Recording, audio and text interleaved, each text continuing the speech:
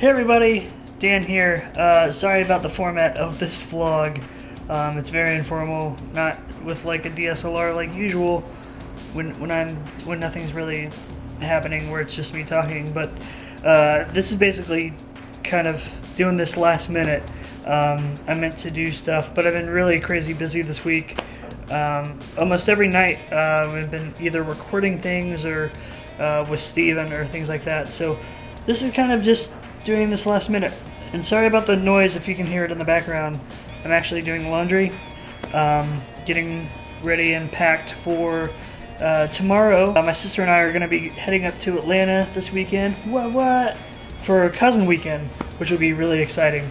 You'll get to see Emily and Michael. Sadly, Kyle and Caitlin won't be joining us, but we're gonna have fun.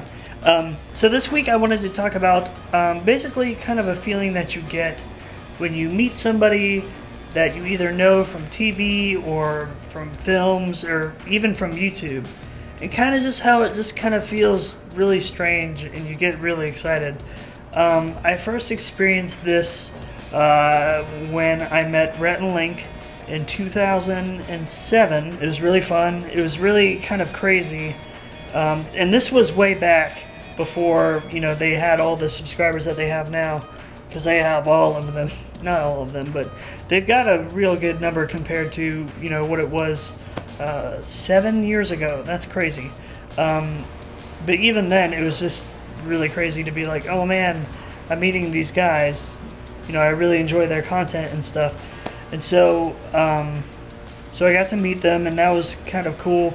Everything that you've experienced about them has been through videos and things like that. And so, you know, seeing them in real life is just kind of weird. I don't know, it's definitely, you know, really kind of surreal. Some of y'all probably don't know this, but actually the next year later, I actually interned for them in December of 2008 for 2 weeks. I'll talk about that in a future vlog at some point. And I had this experience again in freshman year, where I was in an English class and I was told to, you know, write a paper basically about an artist who's changing their medium, you know, somebody that's making an impact in their field or whatever. And so I chose stand-up comedy, and I chose comedian Brian Regan. He's one of the best comedians. He's super hilarious, super goofy, super, you know, just great comedian. And I had been a fan of his since middle school. A part of it was, you know, biography, and then, you know, how he's changing. And I realized that there wasn't, you know, a lot of information about Brian Regan at the time.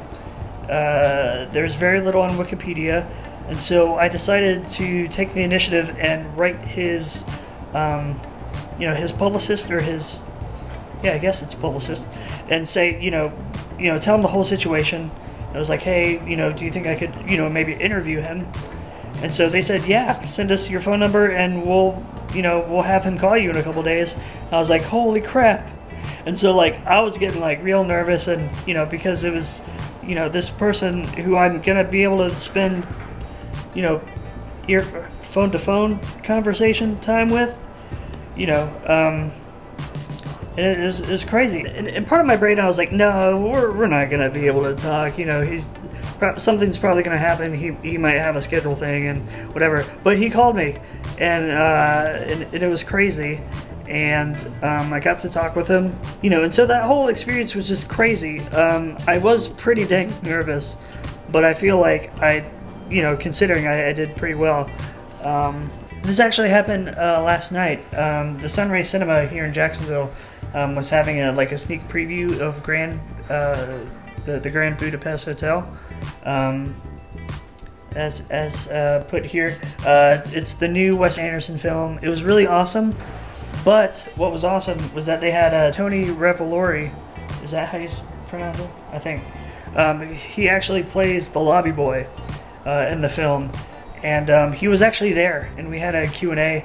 It was really cool, really awesome. He's one of the two main characters in the whole movie, and he's, you know, like, sitting, like, right there, like a row or two in front of us, and it's crazy. You know, it's you know, it's got this feeling of, holy crap, that guy that was in that movie is here and we can ask him questions. Like, that's crazy. So yeah, kind of just that whole kind of weird feeling. Leave comments below. Tell me if you've ever met anybody famous or anything like that, and where you kind of felt like this weird, surreal feeling of, is this really happening? Like, what's going on? That'd be really interesting to hear your responses and stuff. Anyway, thanks guys so much for watching. Look out for next week's vlog about the trip that we're going to go on tomorrow. Atlanta, what? And I'll see you guys then.